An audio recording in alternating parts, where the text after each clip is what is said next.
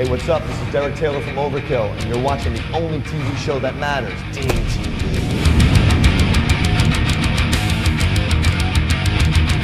It's been going great. Been fucking thrashing necks all over the place.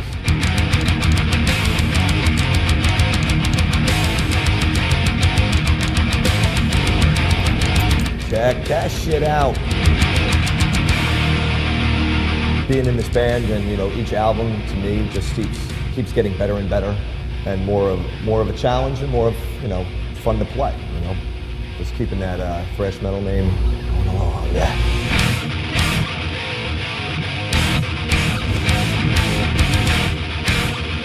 Look, get all that. Let's get one of these angles out. Look at that.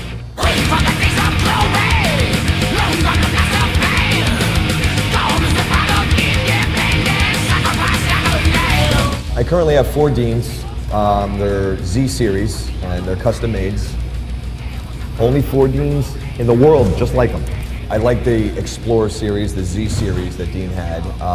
The only modifications that I made to the guitar were 1 pickup and 1 volume knob, because I think that's all you really need. You know, I'm not that type of player that needs any like finesse or nuances, or Overkill really doesn't have too many mellow parts in it that I need to, you know, cut down. So it's either 10 or 0, on, off.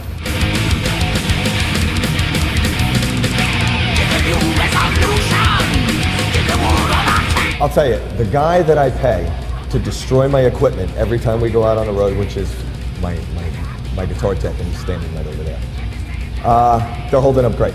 You know, there's been no broken headstocks, no chips, no nothing, no busted parts. Holding up great. The necks on these Z's, and actually that's why one of the reasons why I like them, is it actually fits my hand perfectly.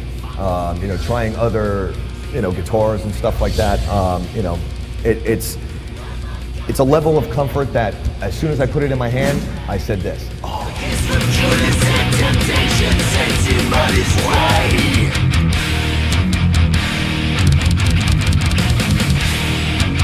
Played a festival in Germany called Wacken, and Dean had a booth behind in the artist camp.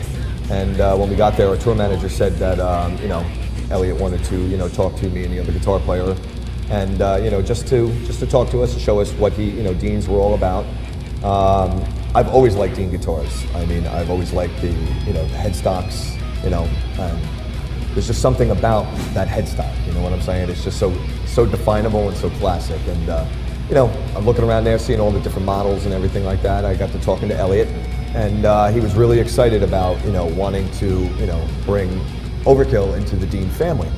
And I more than welcomed the chance, because, you know, he was just such a, he really took the time to, like, you know, talk to me about how, what could we do, what kind of guitars you were interested in, and we could do this and we could do that. Just, you know, it wasn't, you know, some artist rep guy that was, hey, yeah, here's a pamphlet, check them out, give me a call when you get back to the States. You know, this guy, you know, Elliot, just seemed definitely, genuinely concerned about what I wanted to play in a guitar. On the Jesus list, I will be done and ruined. I joined Overkill in 2000. I was asked to actually, which is kind of really funny, was asked to fill in for Dee Dee Verney. Dee Dee Verney was having his 2nd child, and he went home because his wife gave birth when he was on the road, or was somewhere close to that, and he needed to be home with his family. So I got a phone call from my buddy Dave Linsk, and I've known him for years, because we're both New Jersey guys. We played around in all these bands. Gave me a call and said, hey, would you like to, you know, fill in, you know, for Dee Dee playing bass, the last leg of the Halford tour. We were on tour. They were on tour with Rob Halford on his Resurrection album, and Overkill was supporting Bloodletter. So I said, sure, absolutely. Sent me the tape, learned all the songs, rehearsed with the band before they left, and then, you know, I flew to Switzerland, met the band, and we did the rest of the 11 shows. It turns out that the other guitar player in Overkill, Joe Camo, was actually leaving the band to go sing for Annihilator. So they were looking for a guitar player, and my buddy Dave says to me, he goes, why don't you just, you know, play guitar? I mean, you know half the material, you're a, you know, a pretty decent guitar player, and he says, why don't you just pop over on stage right and just, you know, thrash it out? I said, no problem. And I cursed him every day, ever since. Maybe it's a boogie surprise. Best believe your eyes. Cover them roses. One festival we did in UK that there was like 9 bands on there, and I didn't see. I was the only Dean player. I was the only person there with Deans. So I carried the torch for Elliot and let him know that. I was in the UK, and I was the only one with Deans there.